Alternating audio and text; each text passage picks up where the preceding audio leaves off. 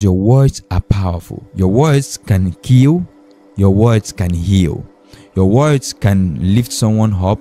Your words can tear down. Your words can build. You need to be so careful because the tongue, James 3 says, it's so small, but it can light fire. It can set a whole country on fire.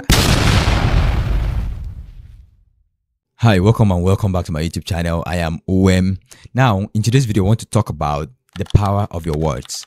I am reading this book that is making me understand the power of the subconscious mind, and that is the name of the book. So I realized that my conscious mind, which is the words that I say and the things that I proclaim, are actually what informs my subconscious. And my subconscious is so powerful that is where my belief is molded, and which means whatever I say is not just a mere word. I came to the point of realizing by studying scripture that there are no idle words.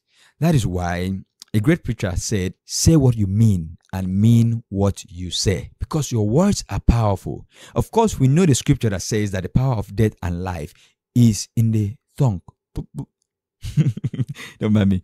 I realized that there are some fun things I used to say, especially when I was in secondary school. We would make fun of someone, mock someone, belittle someone, and that would make us laugh like hysterically. So it's kind of like when we mock someone and belittle someone, that's what we call joking and jesting. We are just jesting, but you don't know what that is doing to the soul of someone. And when we are being mocked, that was why even in the midst of us doing those jesting, someone will get angry and want to pick a fight, because it's not just a joke. It gets into them. It's an unhealthy suggestion that you're making. It's deeper than what I used to take it for. And I realized that as I was growing up, when the teaching was made about, you don't have to jest or joke again, and I was like, so what do we make fun of? Are we going to take everything too serious or be too serious? Don't we laugh again? And I've come to a place of realizing that there are healthy and witty and creative ways of making jokes and jestings without having to be that of mocking someone or belittling someone. The part of belittling people to have fun or to make a laugh out of that is something that somehow it's a sickness inside of us. Like, we love to see other people belittled so that we just laugh. So you want to mock them, body shame them, whatever you see in them, you make fun of that just to make them feel bad. I'm just coming to the realization of that in recent times to even give a thought about growing up and just accepting that culture of mocking and belittling people, because even from home, it's a culture of things that happens. Your dad will just make fun of you, or mom will make fun of you, or someone will make fun of you, or something like that. And it's kind of like we were so based on the negative. But there are positive ways of maybe constructively telling someone things that maybe they're doing that you don't like. Not like trying to belittle them to make them feel bad. I'm just talking about the power of the words and how it can affect people, how it can even affect you yourself, and how my words are so potent to me, which is now teaching me how to use my words. So the first thing you need to do is to avoid mocking and belittling. If you have been doing that, I'm just urging you need to desist from it. If you are someone that you say you're a funny person, you love humor, then look for witty and clever humors. Observe things that you can use to, make a joke about. Not people, not by mocking or belittling people, because your words are powerful. Your words can kill. Your words can heal. Your words can lift someone up. Your words can tear down. Your words can build. You need to be so careful because the tongue, James 3 says, it's so small, but it can light fire. It can set a whole country on fire. That is why people use the tongue, gossip people, tear people down, destroy relationships, destroy families, and whatever. And Lucky Dube said something, if you can say something good about somebody, oh, shut up. And the scripture says that even a fool, if he's too quiet, he could be regarded as a wise person. You need to be careful. If you don't have positive words to say, the best thing to do is to close your mouth. Shut up could sound a little harsh, but close your mouth. Even if you close your mouth, it's not going to say anything. Even if you think it, keep it in your mind and then try to help yourself change that mindset so that you will not tear people down because your words are powerful. The next point is that there are no jokes in the spirit realm. There are no jokes. The spirit realm do not recognize, well, I was just joking. It was just a joke. It doesn't recognize a joke or what was a joke or what is regarded as a joke. It's you that recognizes that. And you, even if somebody is making fun of you, it's not a joke. Because somehow, why do you go home and start thinking about that? And start reminiscing, look at yourself in the mirror and start looking at what that person was making fun of or mocking you about. Like, maybe feel bad about that. Then it's not a joke.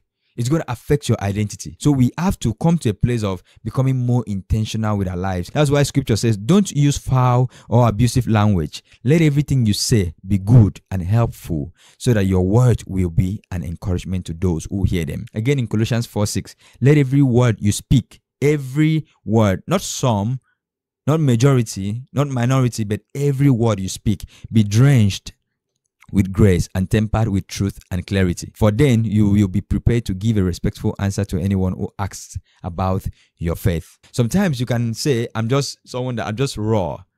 I'm just raw. Like, if you can't say the truth in love, then don't say anything because you can destroy someone. You need to learn how to say the truth in love. And that's not even about being diplomatic or whatever. You can say you're doing this to your loved one and you say you love them. I'm doing it because I love them.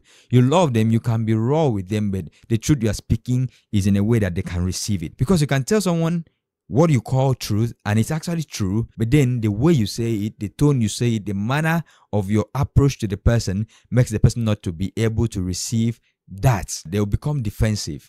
They want to fight back. You're attacking me, so I gotta fight back. We need to come to a place of recognizing our words are powerful. And then there are no idle words. There is no idle word.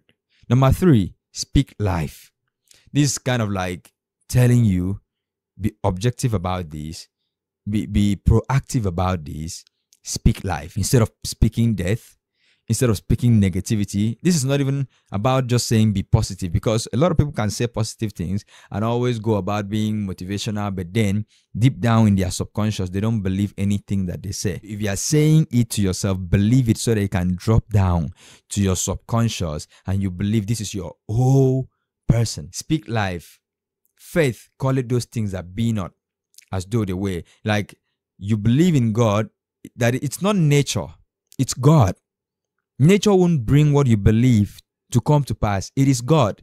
Jesus said, the words that I speak to you, they are spirit and life. I will read John 6:63. The spirit alone gives eternal life. Human effort accomplishes nothing. And the very words I have spoken to you are spirit and life. Jesus said the spirit alone quickens. The spirit alone is what gives eternal life. Your effort, your human thinking, nature can't do nothing.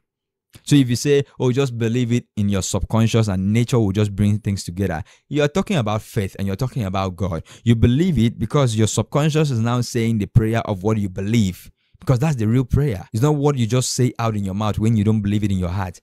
If you open your mouth and declare that Jesus is Lord, believing in your heart that God raised him from the dead, that's where salvation comes. You say it, you believe it. Same applies to other things in your life. You say things and you believe it in your heart. You ask God for something and you believe it in your heart.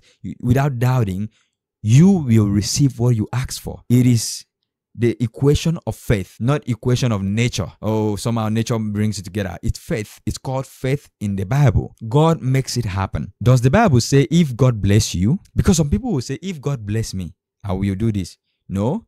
Why not change your language? When God blesses me, or when the blessings of God in my life comes to manifestation. Not if God bless me, as if I'm not sure, I don't know. What did the word of God say?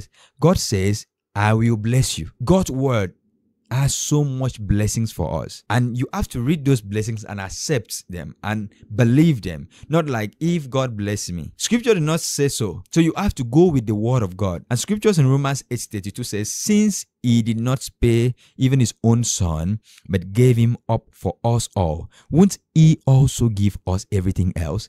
Since God did not spare Christ. It did not even say if. I know some translations use if. But God has already given us Christ. So now we can use the word, since God did not spare Christ, allowed Christ to die for us. God gave us the best gift, to die for our sins, to save us. What else can we ask God in this world? Prosperity, healing, provision, protection? Is protection higher than Christ? No, in Christ we have all these things. Since he gave us Christ, he can't deny us anything else. We just need to open our hearts to believe God will protect me. God will provide for me. God's blessing is upon me. Like, speak life. Your words are powerful. Use them the right way, because it can give you the consequence any which way. If you use it negatively, you still receive it powerful. But if you use it positively, which is better for you, you receive the consequence, the powerful consequence of your words, the words of life, the words of proclaiming the promises of God and believing in your heart. Oh, your promises are yes and amen. And I hope that this video will help you. And let me know in the comments how this video has spoken to you. It has really spoken to me, because I am now reconsidering my words, my thought line, and even the jokes that I laugh to and the jokes that I make. Because we can go out there in the world and be like, it's just a joke. It's just a joke. Of course, now that everybody is sensitive and everything is sensitive, you just can't go and make a joke anyhow. Because you make a joke anyhow, you might be in jail. So the reality is, these words are powerful and you need to speak life.